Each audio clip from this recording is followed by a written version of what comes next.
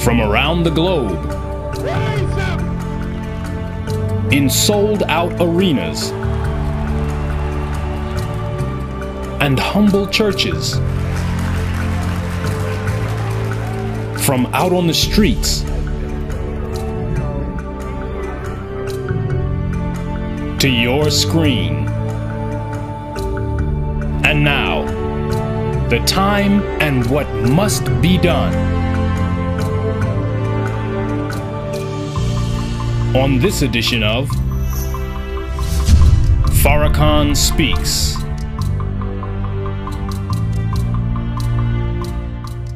Greetings to you.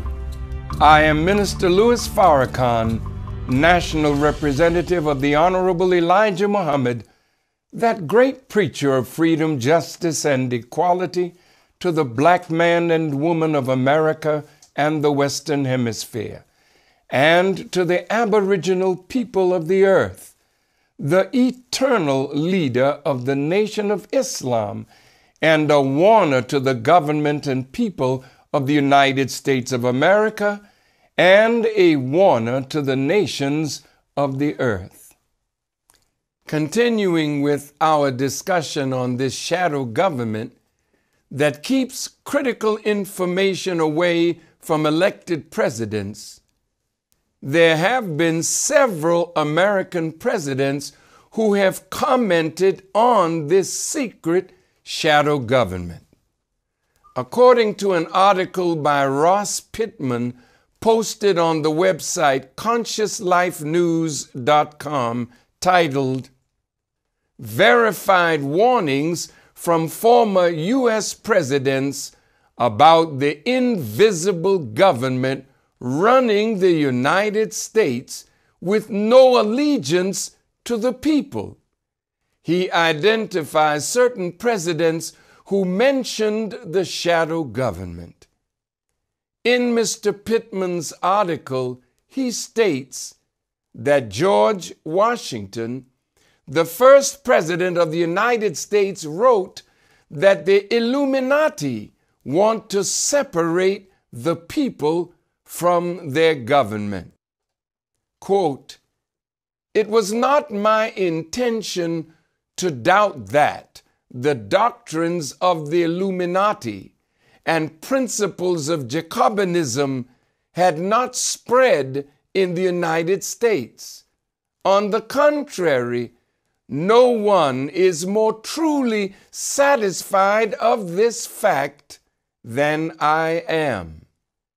The idea that I meant to convey was that I did not believe that the lodges of Freemasons in this country had, as societies, endeavored to propagate the diabolical tenets of the first, or Illuminati, or the pernicious principles of the latter, the Jacobins, if they are susceptible of separation, that individuals of them may actually have a separation of the people from their government in view is too evident to be questioned."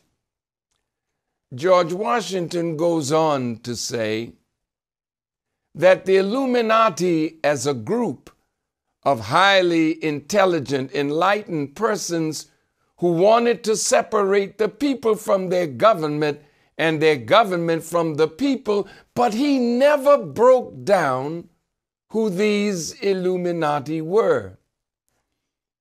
According to Wikipedia, Vernon Stauffer, who wrote a dissertation entitled "New England and the Bavarian Illuminati," published by New York Columbia University Press in 1918, indicates that Bavarian philosopher Adam Weishaupt is credited as the founder of the Bavarian Illuminati May 1st, 1776.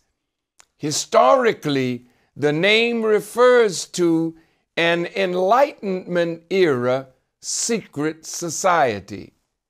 In subsequent use, Illuminati refers to various organizations claiming or purported to have unsubstantiated links to the original Bavarian Illuminati or similar secret societies, and often alleged to conspire to control world affairs by masterminding events and planting agents in government and corporations to establish a new world order and gain further political power and influence.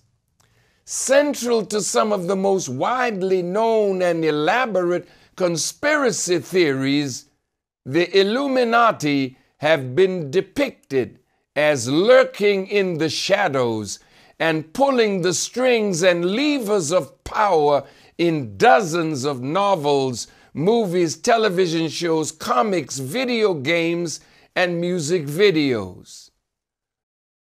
Jacobinism is described as the practice of the Jacobins, a political group advocating egalitarian democracy during the French Revolution, the ideology of the most radical element of the French Revolution that instituted the Reign of Terror. Although Jews of France, in particular, the Sephardic Jews of Paris, were considered as Jacobins, it referred more specifically to Jews and the non-Jews who supported them. Depending on the historical writers, despite who controlled the press, both groups were charged with initiating the French Revolution.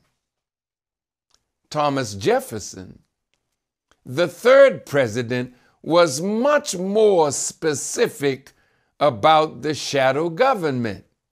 He said, quote, "I sincerely believe with you that banking establishments are more dangerous than standing armies," close quote. John C. Calhoun, Vice President of the United States under the 7th President Andrew Jackson, said, "A power has risen up in the government greater than the people themselves, consisting of many and various and powerful interests combined into one mass and held together by the cohesive power of the vast surplus in the banks. This mighty combination will be opposed to any change, and it is to be feared.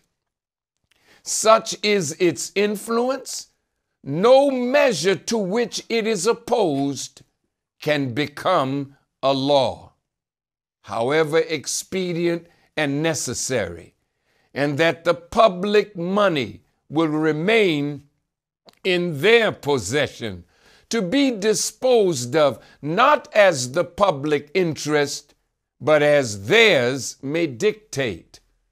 The time indeed seems fast approaching when no law can pass, nor any honor be conferred from the chief magistrate to the tide waiter without the assent of this powerful and interested combination, which is steadily becoming the government itself, to the utter subversion of the authority of the people. Nay, I fear we are in the midst of it, and I look with anxiety to the fate of this measure as the test whether we are or not. Theodore Roosevelt, the 26th President of the United States, said, quote, behind the ostensible government sits enthroned an invisible government, owing no allegiance and acknowledging no responsibility to the people. To destroy this invisible government, to befoul the unholy alliance between corrupt business and corrupt politics, is the first task of the statesmanship of the day. Close quote. Woodrow Wilson, the 28th President of the United States, said, quote, "A great industrial nation is controlled by its system of credit. Our system of credit is privately concentrated. The growth of the nation, therefore, and all our activities are in the hands of a few men. We have come to be one of the worst ruled, one of the most completely controlled and dominated governments in the civilized world. No longer a government by free opinion, no longer a government by conviction and the vote of the majority, but a government by the opinion and the duress of small groups of dominant men. Since I entered politics, I have chiefly had men's views confided to me privately.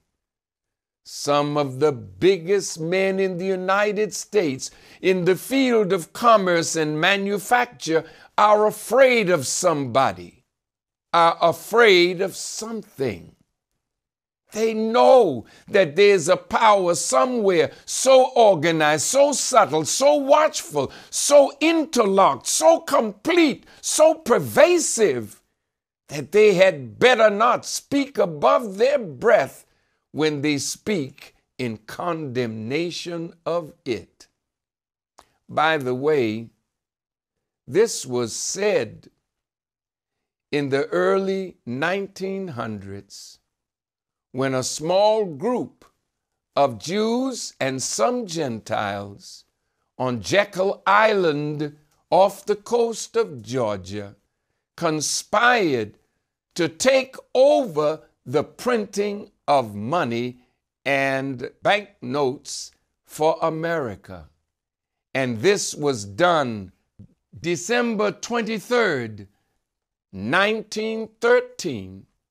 That is when the bankers of Europe took over the banking institution of America called the Federal Reserve. Franklin Delano Roosevelt, the 32nd President of the United States, said about this shadow government, quote, "The real truth of the matter is, as you and I know, that a financial element in the large centers has owned the government ever since the days of Andrew Jackson." Close quote. John F. Kennedy, the 35th President of the United States, warning of the shadow government, said, quote, "The very word secrecy is repugnant in a free and open society, and we are, as a people, inherently and historically opposed to secret societies, to secret oaths, and to secret proceedings.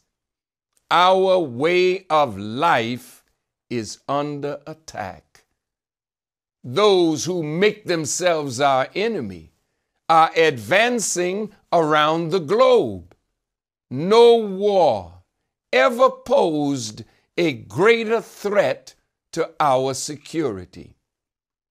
If you are awaiting a finding of clear and present danger, then I can only say that the danger has never been more clear and its presence has never been more imminent.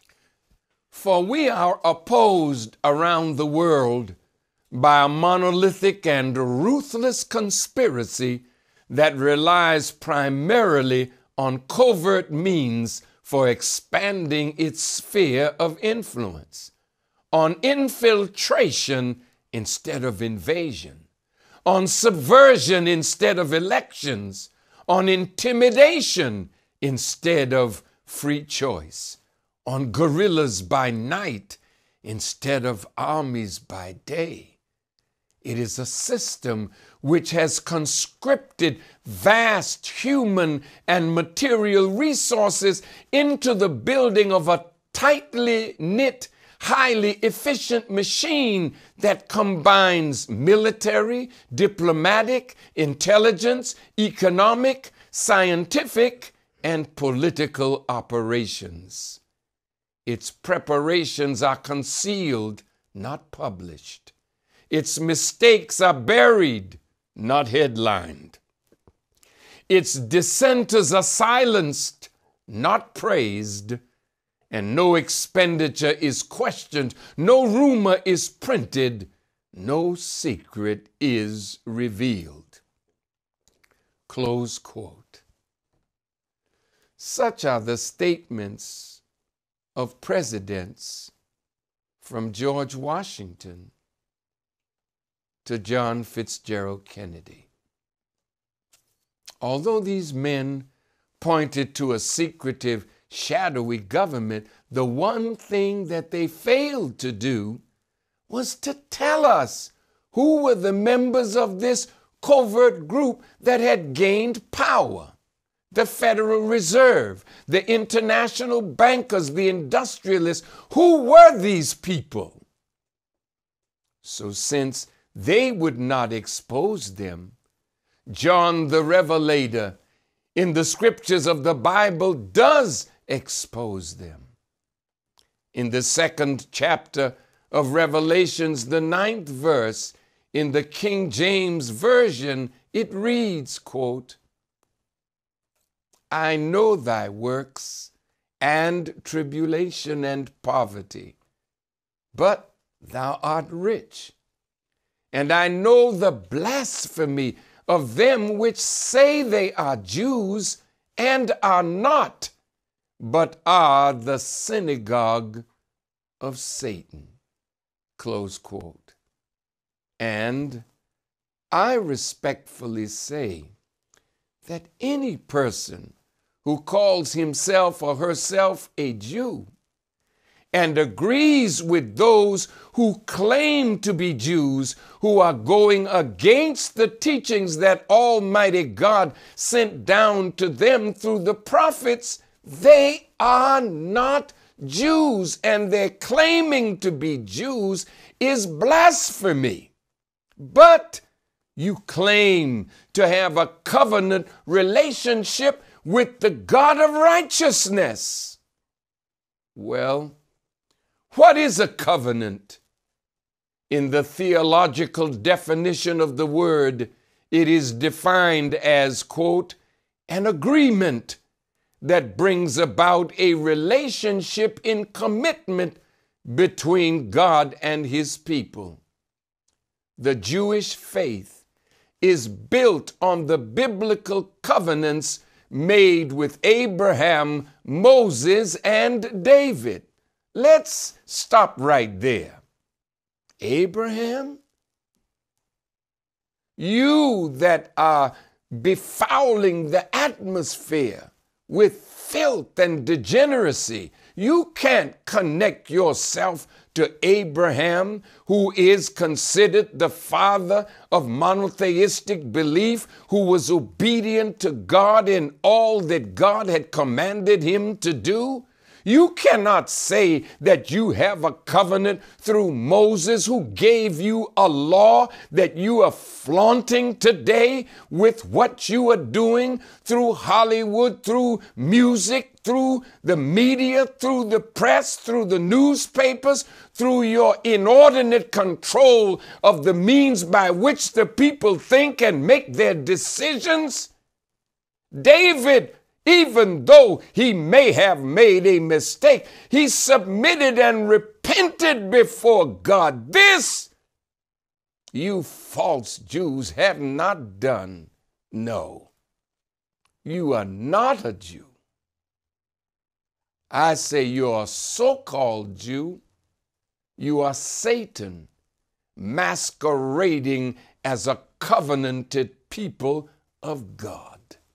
You must be exposed regardless to the consequences. This is why in the New Testament, in the book of John, the 8th chapter, when those satanic Jews under the name scribes and Pharisees claimed Abraham as their father, Jesus rebuked them. They said in verse 39, they answered and said unto Jesus, Abraham is our father. And Jesus said unto them, if you were Abraham's children, you would do the works of Abraham. And Jesus also tells them in verse 40, but now you seek to kill me, a man that hath told you the truth, which I have heard of God. This did not Abraham. Jesus tells them they do the deeds of their father. And then these satanic Jews claim God as their father in verse 41. And Jesus answered, you do the deeds of your father. Then said they to him, we be not born of fornication. We have one Father, even God. And Jesus responds in verses 42 to 44. He said unto them, if God were your father, you would love me, for I proceeded forth and came from God. Neither came I of myself, but he sent me. Why do you not understand my speech, even because you cannot hear my word? You are of your father, the devil, and the lusts of your father you shall do. He was a murderer from the beginning, and abode not in the truth, because there is no truth in him. When he speaketh a lie, he speaketh of his own, for he's a liar and the father of it. As I have said in my Savior's Day message in February 2012, the synagogue of Satan is not just composed of so-called Jews, it's composed of people of like minds that are under their influence. They have broken their covenant with God and are no longer the people of God, except that they are the people of the God of this world, which is Satan himself. They certainly are not the people of the God of righteousness. So you weak people, you weak preachers, you weak government officials who refuse to say that it is the synagogue of Satan, so-called Jews, in their blasphemy, to say that they have a covenant relationship with God, when it is the very thing that they are promoting that's bringing the moral standard of America down into the mud.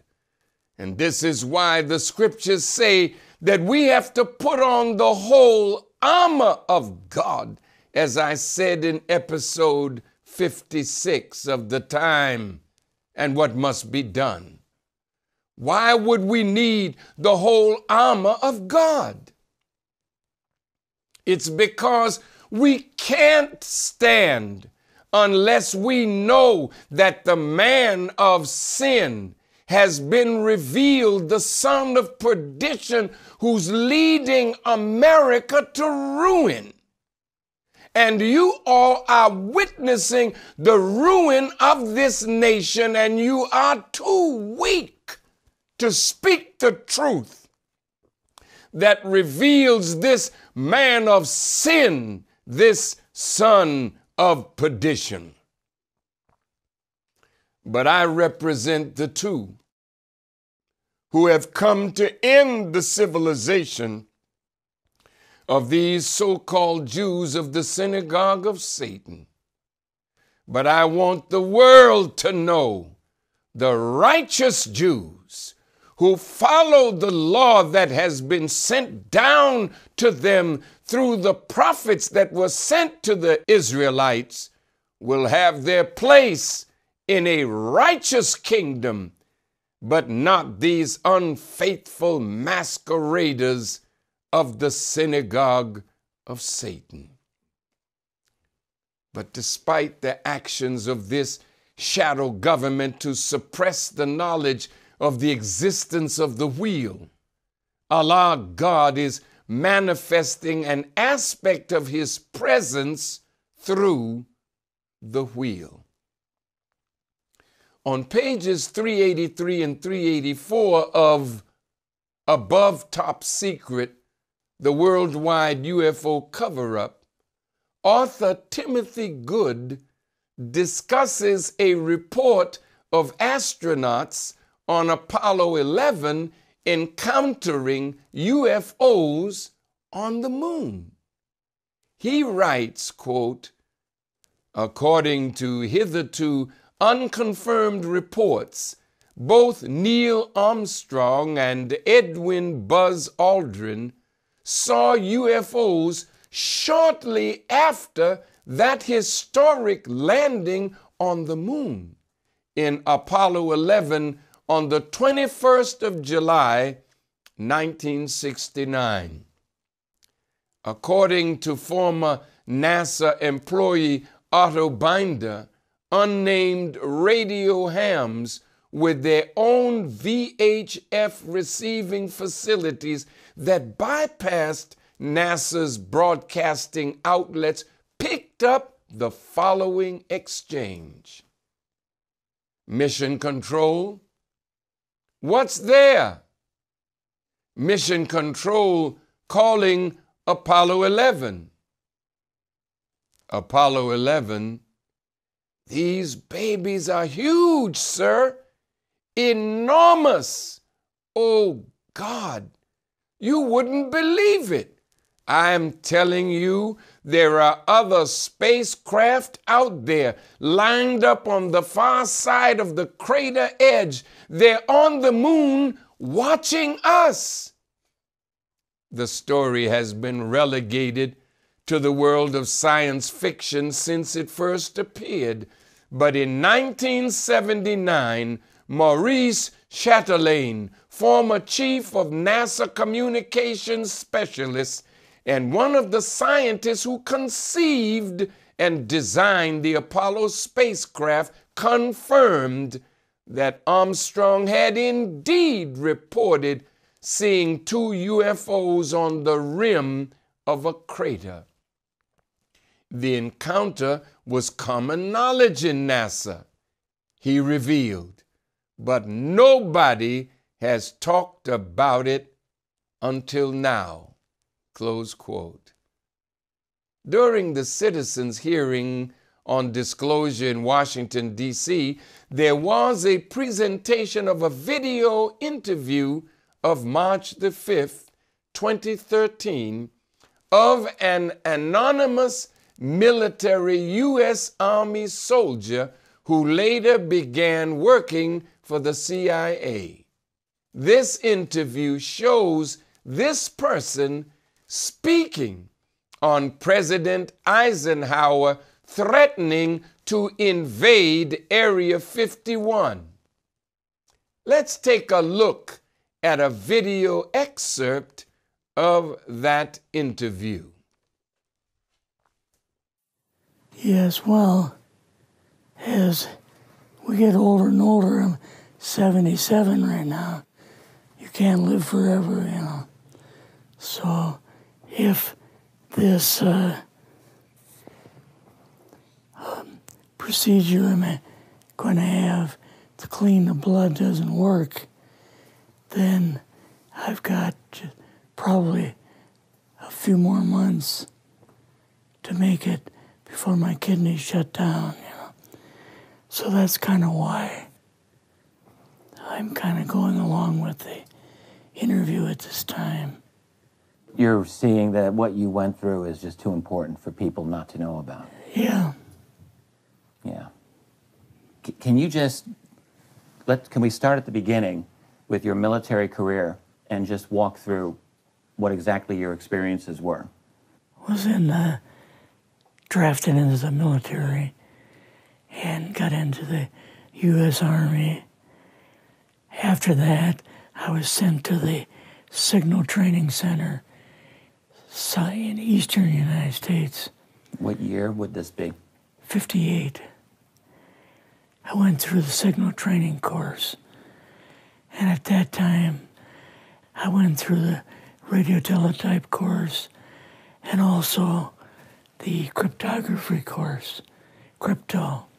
They had 5 instructors that were getting out of military service. So they pulled the top 5 students, and I was 3rd in the class. So I got pulled as an instructor. Now, were you at this time also working yet for CIA? No. Not yet? No. After one day, my boss came to me, and he said, how would you like to, make some extra money? And I said, oh, money is good. So he's explained to me that he could put it through. I would have to get a top secret White House Q clearance for the job, And I thought, boy, must be a pretty exclusive thing, And I said, well, what is this? And he said that I'm director for the CIA for Eastern United States, And I said, oh, I didn't know that. And he said, you weren't supposed to. After about 6 weeks, my security clearance came through, and I got my CIA card. It was an ID card, like a credit card, where I could just go up to the door and slice it, walk right in. And my name at that time, I used a artificial name too. Never used my real name. I started working with him on the project he was on, and that was Project Blue Book, which was kind of partially a fraud. And then the other thing is, of course, you really weren't able to tell family or close friends, obviously. No, I couldn't tell anybody. In fact, I had to take a vow that I wouldn't tell anybody. A lot of it for 40 years, and more of it for 50 years, which is up in 2010. So my boss came to me and he says, we've both got a new assignment. And he says, oh, I said, where are we going? Oh, he says, we're going to the Capitol. We're going to be part of the Eisenhower push. He's trying to find out something all about these aliens that MJ-12 was supposed to find out, but never sent back reports to him. The MJ-12, the UFO control group, were they calling it MJ-12 Yes. at that time? Yes. They called us in, went into the Oval Office, and President Eisenhower was there and Nixon, and they said, we called the people in from MJ-12 from Area 51 and S4, but they told us that the government had no jurisdiction over what they were doing. So being a past general, you didn't tell them to go to hell without any real good reason, Mm-hmm. So he said, I want you and your boss to fly out there. I want you to give him a personal message.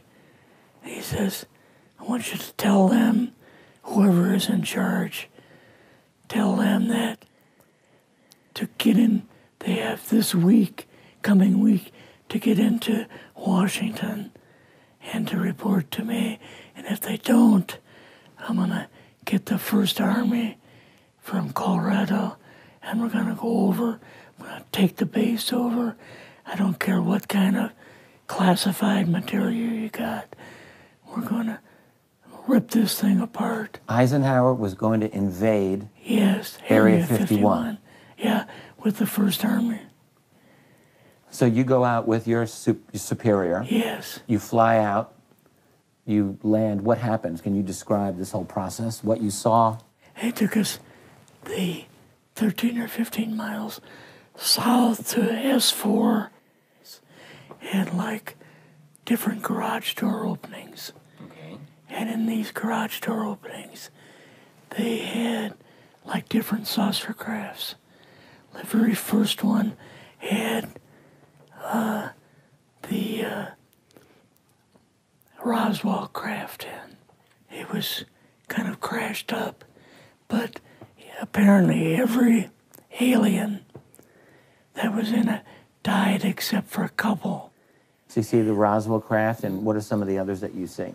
Well, the Roswell craft was really strange because it looked like real heavy aluminum foil.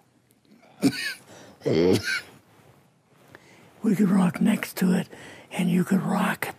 The whole thing probably weighed 150, 300 pounds. Now, why were they bringing you out here at all, anyway, to see an alien? What was the point? To go back and tell the president they actually had one. So he did not know at this point No, if there was an alien No. at S4. no.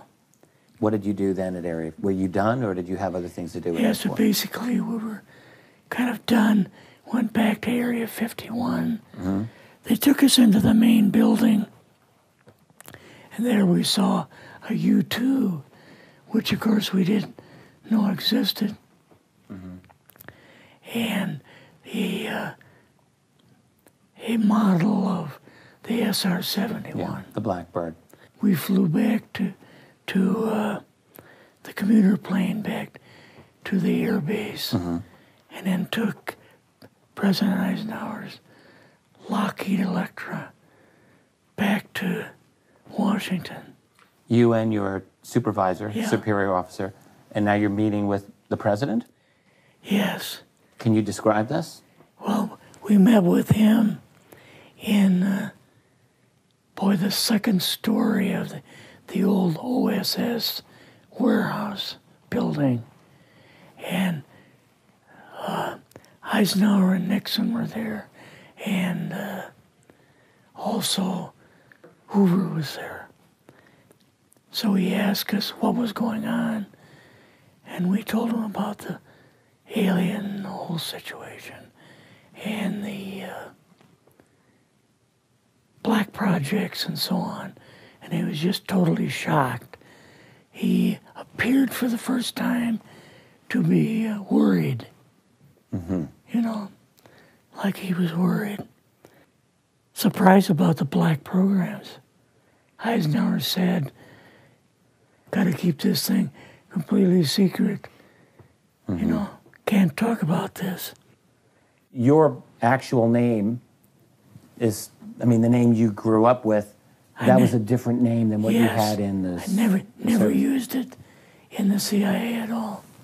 Now, what about today? You're going on the public record, and this is still sensitive information, even though earlier you talked about, security oaths that maybe expire after a certain period of 50 time, years. but you're still concerned. Linda Moulton Howell's phone call, her phone was tapped, and they got my phone number, and through the telephone company, they were able to find me, and so on. When they found you, what happened? I was going to a grocery store, two guys in black suits come out of a black Lincoln town car and came over to see me. And he told me that I better not publish anything or talk to Linda about any more things. So at that time, I did, I stopped. That was enough to intimidate you. Yes. Rather remain anonymous. Never show my face on anything. Really, thank you for doing this. Yes, this was, I guess, kind of a good idea because I feel much better having talked about it. I kind of feel like there's a load off my shoulders. Really? Because I had an awful lot of secrets that I had kept over the years. I think the testimony of this man who says he's facing death can be considered as similar to a dying declaration in the legal arena, which is, according to a legal dictionary quote, a statement by a person who is conscious and knows that death is imminent concerning what he or she believes to be the cause or circumstances of death that can be introduced into evidence during a trial in certain cases. A dying declaration is considered credible and trustworthy evidence based upon the general belief that most people who know that they are about to die do not lie. Now, I really don't know if anything exists in Roswell, Area 51, out in New Mexico.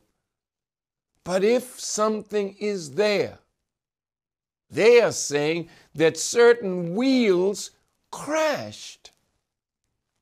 I know that no wheel crashed. But if you have a wheel, it is a gift from the beneficent God to show you more conclusively that He is present and what you could achieve if you submitted. He, the master of the wheels, would teach you. So He sent you a sign. That's all it is. The Honorable Elijah Muhammad said these wheels were made with the finest steel. You've been trying to get all your metallurgists to try to figure out how the steel that's on the wheel was made. And oh, look, there's so much for you to learn. What is a metallurgist? A metallurgist is a person who practices or specializes in the field of metallurgy.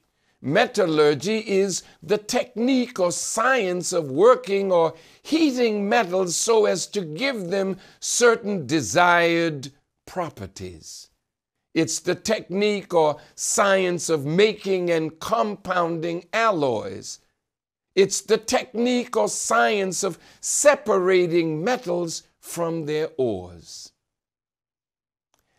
A declassified FBI document dated March 22, 1950, from the special agent in charge in Washington, D.C., Guy Hottel, to the FBI director, J. Edgar Hoover, concerning the Roswell incident. It reads, subject, flying saucers, information concerning these flying saucers.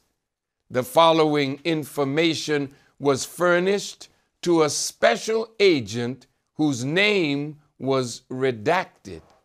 An investigator for the Air Force stated that 3 so-called flying saucers had been recovered in New Mexico. They were described as being circular in shape with raised centers, approximately 50 feet in diameter. Each one was occupied by 3 bodies of human shape, but only 3 feet tall, dressed in metallic cloth of a very fine texture. Each body was bandaged in a manner similar to the blackout suits used by speed flyers and test pilots. According to the person, the informant, the saucers were found in New Mexico due to the fact that the government has a very high-powered radar setup in that area, and it is believed the radar interferes with the controlling mechanism of the saucers. No further evaluation was attempted by the special agent concerning the above. Close quote. The man in this memo is describing 3 discs, circular in shape with raised centers approximately 50 feet in diameter. He didn't say they look crashed up. The Most Honorable Elijah Muhammad stated in an article he wrote, quote, "You may wish, Mr. Enemy, that you could get a shot at the wheel with your jet planes and other military weapons. But you should just go home and go to sleep. No one can harm this plane, the wheel. They're going to fix you up first before the wheel ever comes into sight. You cannot live on the moon only just so long as your oxygen and hydrogen last you. The moon is about the closest platform that I know of that you could possibly try to use. Venus and Mars, you cannot use Venus and Mars. The people on Mars will not let you land on Mars. And if they do let you land on Mars, they would be silly to do so. You would like to see what the people on Mars look like. That is not, say, impossible. Oh, wheel, the greatest mechanical defender, powered by the Spirit of Allah to protect us, the black people on the face of the earth. So now you say that there's life on Mars as if it's some great discovery of your scientists. Not only did Master Farad Muhammad teach the Honorable Elijah Muhammad of the people on Mars, the Honorable Elijah Muhammad said that Master Farad Muhammad pictured and extracted the language of the people on Mars. He said they live 1,200 of our Earth years, and they are from 7 to 9 feet tall. But the Honorable Elijah Muhammad went on so far as to say, if they do let you land on Mars, they would be silly to do so. Everything the Honorable Elijah Muhammad taught, he taught with authority. And you have yet to disprove anything that he taught in the 44 years that he was among us.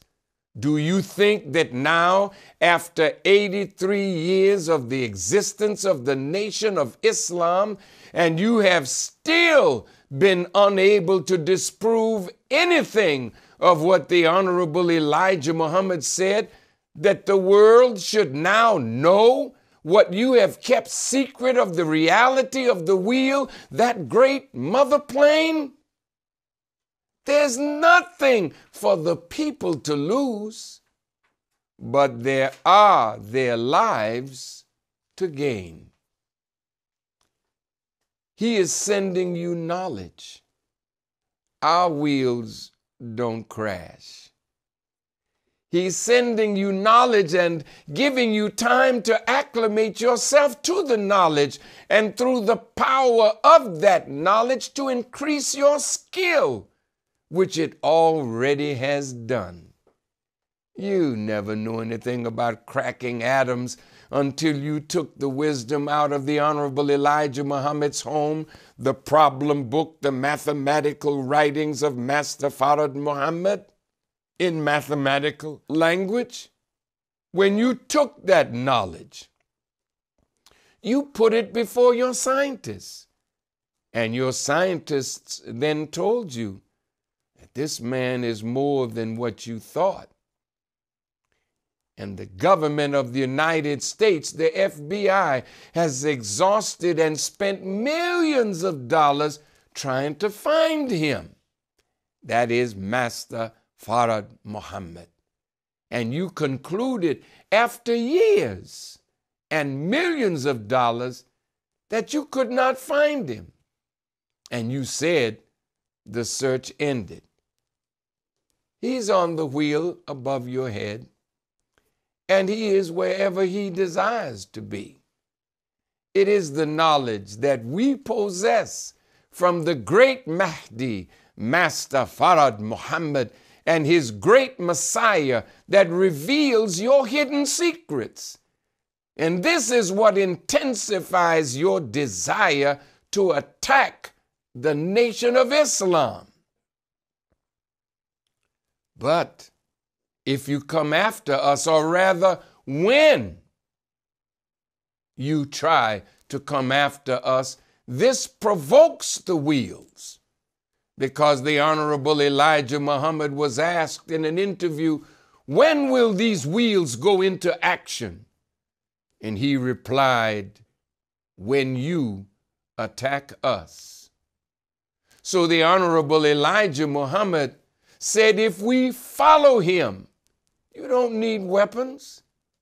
And if you follow me, I will lead you into, in other words, these are the words of the Honorable Elijah Muhammad, the full protection of the arms that are yours, which of course are the wheels. He wants to take out of us as a people the fear of the enemy and his weapons. So it's necessary for us to say to America, Russia, China, India, Pakistan, Israel, England, and France, all of the nuclear powers, that you have absolutely nothing that can protect you or your people from the destructive power of the mother plane or that great wheel. There's nothing that you can do with the wheel because you've tried that. It can tear up your civilization with just a sound coming from the wheel. You don't have any nuclear facility that you can push a button that is not known by the scientists that are on the wheel. And while you're thinking about pushing the button, in between your finger and the button is God Himself, the Christ, the great Mahdi. It's wise for you to do like the Muslims do in their prayer service. Throw up your hands and say, Allahu Akbar, God is the greatest. And if you do that, you can save your life. The Pharaoh that was before you fought God. He thought maybe he could win, but when his army was drowning in the Red Sea, he bore witness that there is no God but Allah. So Allah saved his body for you to look at. He saved his body but killed him, to give you a chance to know that what happened to Pharaoh can happen to you. You, however, having that history in front of you, can avoid that consequence and live. This is what Allah God is offering you. He's offering you your life or an extension of your time. But you have to submit. And why shouldn't you? Now, to the common Caucasian, I know this is heartbreaking to hear, that something is above your head that can destroy you in the twinkling of an eye. I understand. But I'm just here to tell you that there is a chance for you. But that shadow government, your leaders who are influenced by the synagogue of Satan, has this in their mind. If I'm going down, I'll take the whole world down with me. Wrong, Satan. You can't contend with God and win. You are going down. It is written that Allah sits in the heavens and laughs, for he will have you in derision. What is derision? Derision is a noun that means ridicule, mockery. He's going to make you an object of ridicule. Maybe this is why the late Mr. Edgar Bronfman, multi-billionaire, powerful member of the Jewish community and former president of the World Jewish Congress, whom I met with in his penthouse apartment. In the meeting was Mike Wallace of 60 Minutes, Brother Rock Newman, boxing promoter and manager of former heavyweight champion Riddick Bowe, who helped Mike Wallace to arrange the meeting, my wife Khadija, my son Mustafa Farrakhan, my former chief of staff Leonard Farrakhan Mohammed, and the supreme captain at that time, Brother Abdul Sharif Muhammad. During the conversation, Rock Newman raised the question of Mr. Bronfman's helping with money to aid a redevelopment of the Howard Inn Hotel in Washington, D.C. And when the question of money was raised, I rebuked Rock Newman and said that the problems between blacks and Jews are too serious to put a Band-Aid on it with some money. After a dinner meeting which lasted approximately 4 hours, Mr. Bronfman during that time couldn't make me bow down to his power, his influence, or money. So in a later interview, Mr. Bronfman referred to me as the personification of evil who only wanted money. Again, the devil is a liar, because anything or anyone that represents the two who are present to end the civilization of the Jews is absolutely evil to them. That is why they have called me the devil. Mayor Koch of New York referred to me as the devil. Some rabbis have called me a devil and even have referred to me as a new black Hitler. I can understand that. The wicked know that a new age is coming, but they don't really know what it is, and they know they won't be in it. They're listening, and they're getting more terrified. Your days of lying wonders are over. The truth is here. So by the time Surely man is in loss except those who believe and do good and enjoin one another to truth and enjoin one another to patience.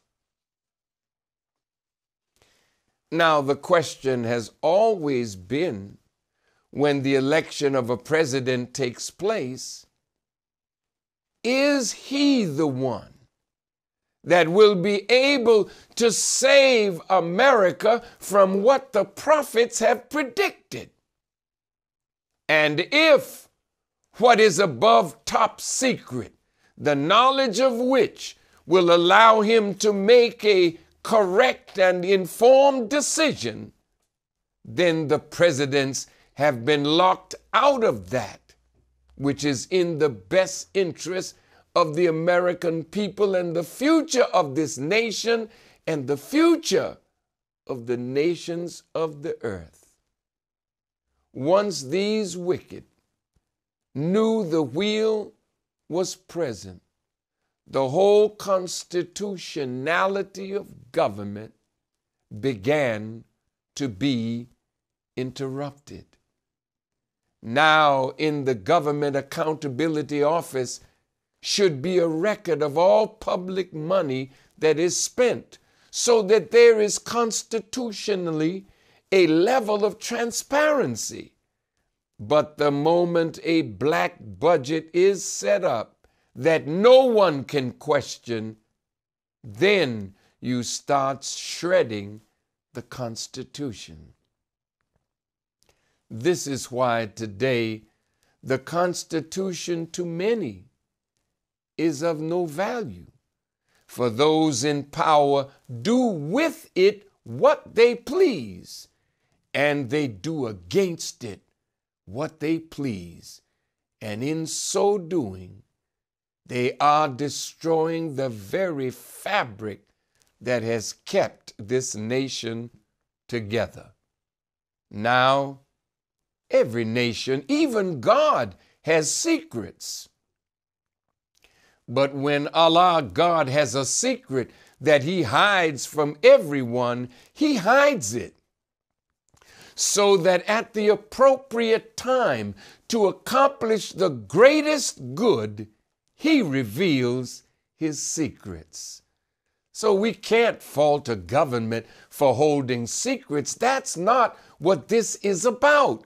But holding secrets from the highest elected officials elected by the majority vote of the American people is disallowing that person whom the American people have elected the right to make definitive decisions for the well-being and security of the American people. That knowledge is in the hands of a group that is very small and tight-knit. And there's a code among them. Any of them who break that secret, they are killed outright. And a lot of deaths have been going on from people who approached the knowledge of the secrets and were willing to expose the secret to the American people. It's critical, because these are the things that, when exposed, could possibly lead to revolution, because a small group knows and hides it from even lawmaking bodies. And even in the Senate, where you have committees that are called intelligence committees that deals with intelligence matters, yet even they are locked out. So then this small group can manipulate the president, like it was done when the neoconservatives wanted to go to war in Iraq. They manipulated intelligence, because above the intelligence agencies of the government is the secret government. There's a wheel up there in the sky that is the manifestation of the presence of Almighty God, Allah. And he is offering you a way to save yourselves. Extend your time. And it's opening up secrets that would allow you to perfect the things that you already know. That is good for the American people, and it's good for the people of the earth. But if that is not congruent with the wishes of the few in the shadow government, then, as we have said, they will use money to confuse the American people by their control of the media, in putting stories and articles in the paper to feed the American public lies that hide the truth, cover the truth. Yet Allah, God, says in both the Bible and Holy Quran, even though it is the weight of an atom hidden in a rock, and the rock is buried in the heart of the earth, yet will Allah bring it forth.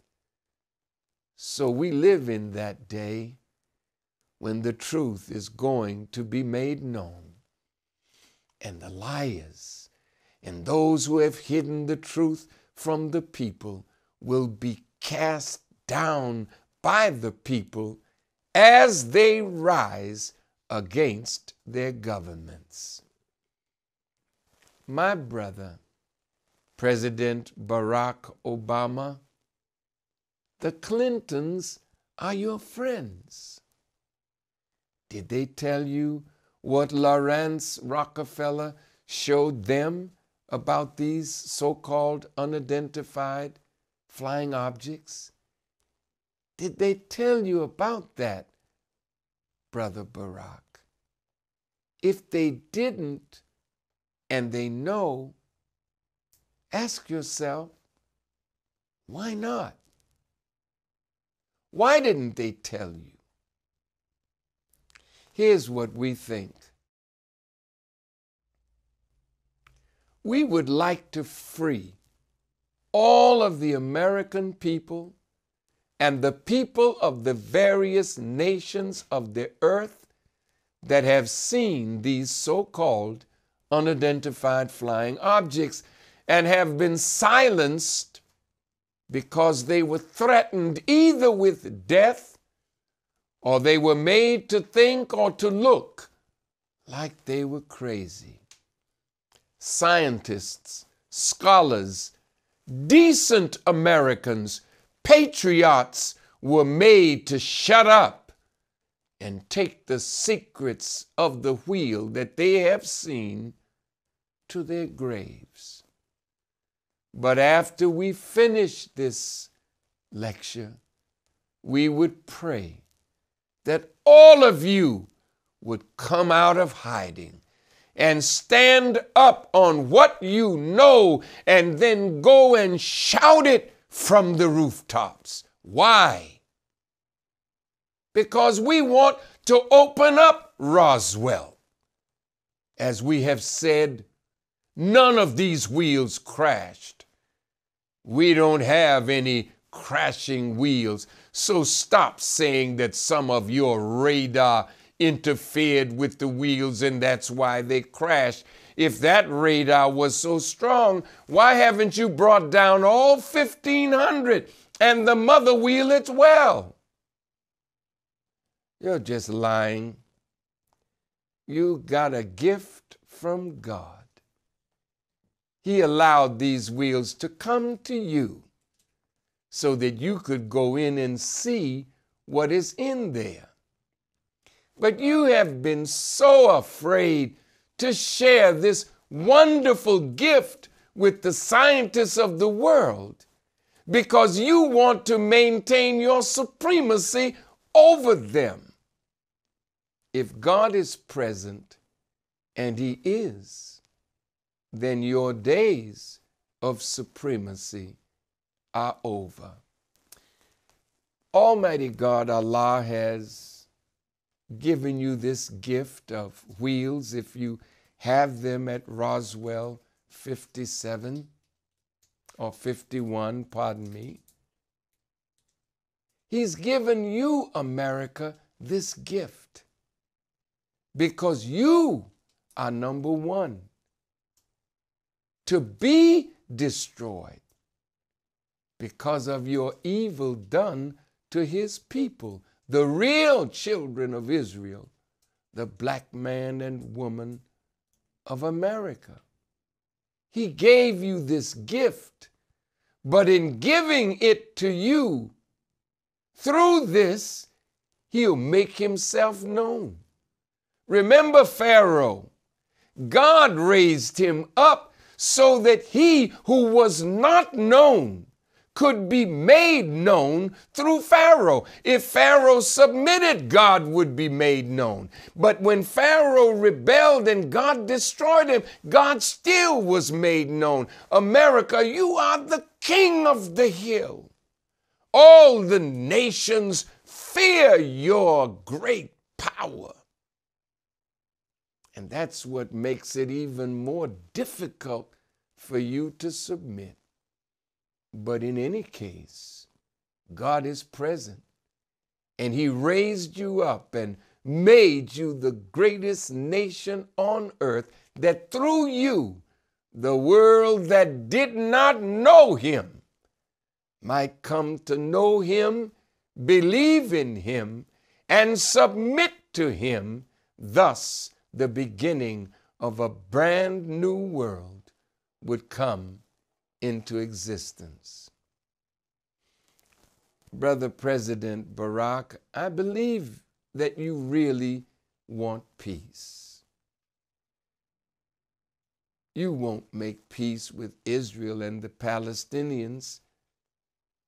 That's not going to happen. If Iran did have a nuclear bomb, you would have more of a chance of having peace, because then Israel would have to come to real terms for peace other than the terms that she offers for peace, backed by her inordinate power in that region. My dear brother Palestinians, you're in a losing cause. How can you say that you want a two-state solution and you have no real sovereignty over what you possess, or over your own space, or the space you're hoping to get? The Israelis are not going to allow you to have weapons to defend your part of the territory. They want to be the master. So those are the terms. They're not going to allow Palestinians to return to their former places of abode. These are not terms for peace. These are terms for a false settlement that will allow the Israelis to continue their mastery over the Palestinian people. In an article from the Honorable Elijah Muhammad in the Pittsburgh Courier, in a series of articles he called The Analysis of the Wheel from the book of Ezekiel, he wrote, according to the history of the white race, they are guilty of making trouble, causing war among the people and themselves ever since they have been on our planet Earth. So the God of the righteous has found them disagreeable to live with in peace, and has decided to remove them from the face of the earth. God does not have to tell us that they are disagreeable to live with in peace. We already know it, for we are the victims of these troublemakers. Allah will fight this war for the sake of his people, the black people, the real children of Israel, and especially for the American so-called Negroes. As I have said, Elijah Muhammad writing, time and again, we, the so-called American Negroes, will be the lucky ones. We are Allah's choice to give life, and we will be put on top of civilization. So peace can only come from a superior power, and I represent that power. I am your last chance, and I am issuing the final call. Believe it or not, I am the true vicegerent of the Mahdi, or the Christ, the Honorable Elijah Muhammad. And now I say to the Pope and all the lovers of Jesus, if you desire, let's have a showdown. You call the Jesus that you know, and I'll call on the Jesus that I know. And let's see which one of us really knows Jesus. Yes, there's 1,500 of these wheels. I believe in Jesus. I believe him to be the Christ. And we have all over the world a right to love Jesus. But it's better to love him with knowledge than to love him in the way that he is being represented. All of you Baal prophets and hypocrites, join all together. All of you that condemn me, see if you have the power, all of you together, to call the Christ the master of the wheel and let him bring them down, all 1,500 of them. You go ahead and try to call the wheels down. Since Jesus is up there and he's the master of that wheel. And I'll make a call to the Jesus that I know and represent. And let's see which one of us he'll answer. Remember the showdown between Elijah and the Baal prophets and how Elijah brought down fire from heaven? Well, if we call, they'll bring down fire from heaven. Now be careful, because when the showdown came and the Baal prophets did not prevail, Elijah killed every single one of them. So please, please be careful of the evil that you are planning against us. These 1,500 wheels were seen in Mexico. Let's see the video clip of these 1,500 wheels. Recientemente se han presentado en los alrededores de la Ciudad de México y en la propia ciudad las llamadas flotillas, estos objetos voladores no identificados. En muchas ocasiones se acercan peligrosamente a las aeronaves. Vea usted, la investigación que nos ha preparado Johanan Díaz es de tomarse en cuenta. En las últimas semanas, en la República Mexicana han sido videograbados diversas flotillas OVNI que contienen más de 1,500 objetos voladores no identificados y que a lo largo de la siguiente cápsula le presentaré a usted los casos más recientes. Acompáñenos en esta cápsula.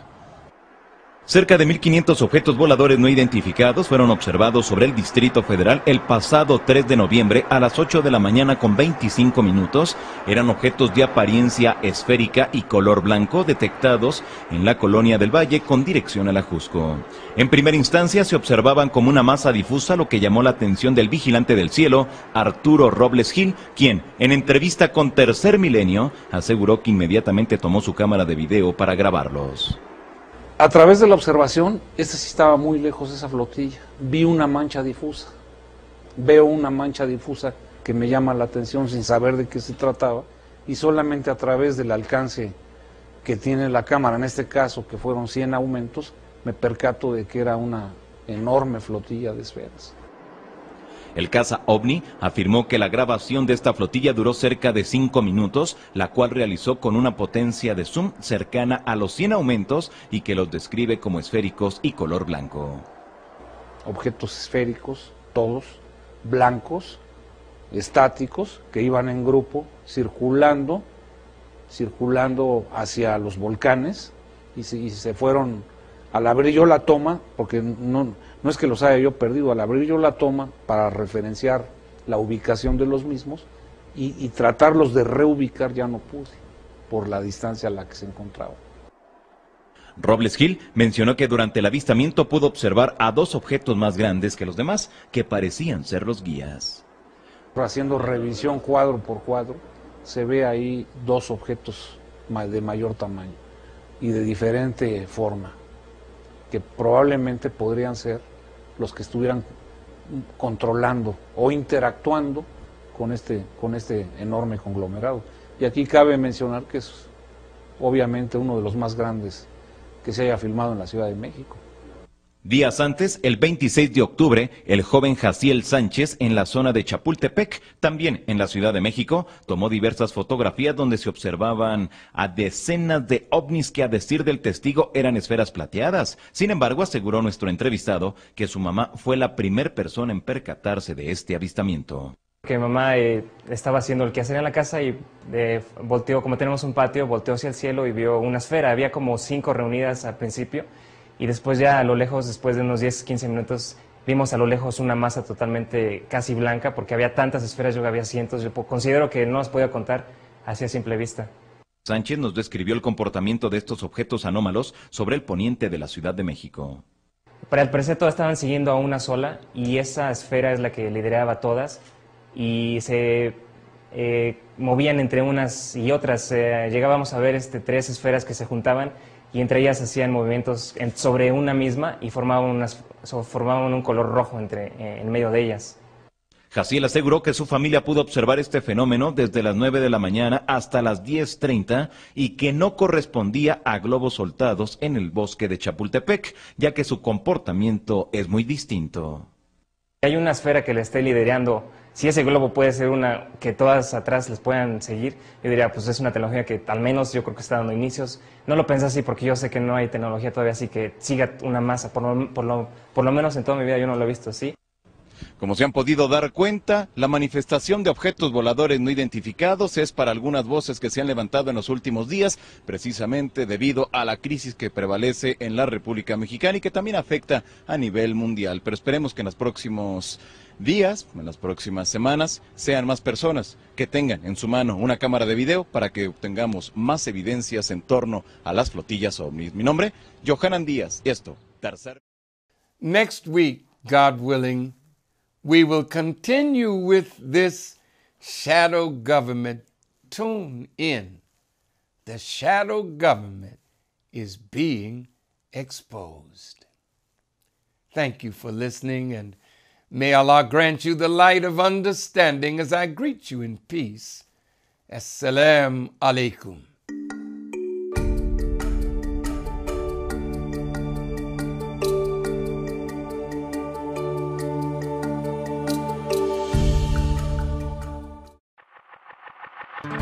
On February 24th, 2013, during his Savior's Day address, the Honorable Minister Louis Farrakhan introduced Muhammad's economic blueprint to end poverty and want. 7 days times 1 nickel a day, 35 cents a week. Do you have it? Isn't that painless? You know you don't like pain. Look at this. 52 weeks in a year, so that amounts to $18.20 per year. And if everybody in this room, everybody listening by television, everybody under the sound of my voice gave $18.20 a year, multiply that by 16 million in the working force. Now we got $291,200,000 in just 1 year. 291 million. Look at the power of pennies, nickels, and dimes if all of us did this.